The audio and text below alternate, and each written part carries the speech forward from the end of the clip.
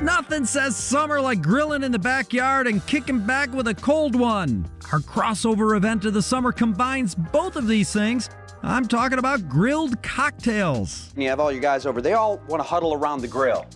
And when you open that up, they're expecting to see some sizzling steaks. What's the reaction I'm going to get when I open it up and there's like cantaloupe on there? Hey, people are probably going to look at you like you're a little crazy. We met up with Austin Woodley, bar manager at Shantico in Phoenix, to learn about how adding grilled fruits to our cocktails can elevate them to heights unexplored. A lot of those flavors don't really get brought out until you throw them on the grill. It's so easy. The only prep is to cut the fruit and grill it at a high heat for a short time. You want them thin enough so that the inside is softening up and getting caramelized and the outside's not just charring with, a solid cold inside. For our first drink, we're going to put that grilled watermelon to use in what we're calling the Char-Garita.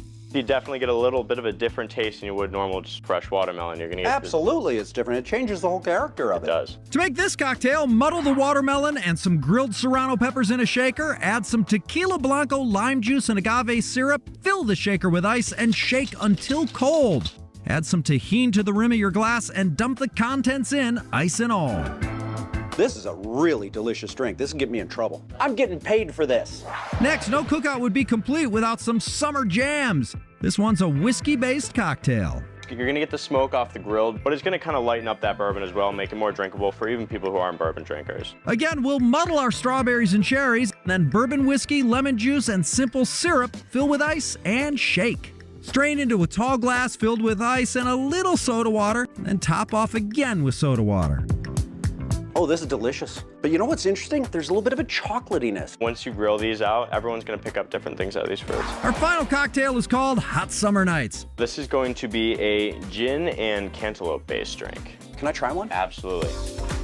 Oh my gosh. Right away. Mm-hmm. Front of the tongue, it just hits differently. We start with the Sambuca rinse for a hint of black licorice flavor. Swish a 1/4 ounce around in the glass. Muddle the cantaloupe well, then add gin, lemon juice, and simple syrup, fill with ice, and shake. Strain it into your Sambuca rinse glass served up, which means no ice. This is the topper right here. This is what you hit them with at the end of the night to really knock their socks off. This is a delicious drink, Austin. Thank you. Thank you. For the full recipes, head to thelisttv.com. We're leveling up our barbecue game by putting some char in our bar.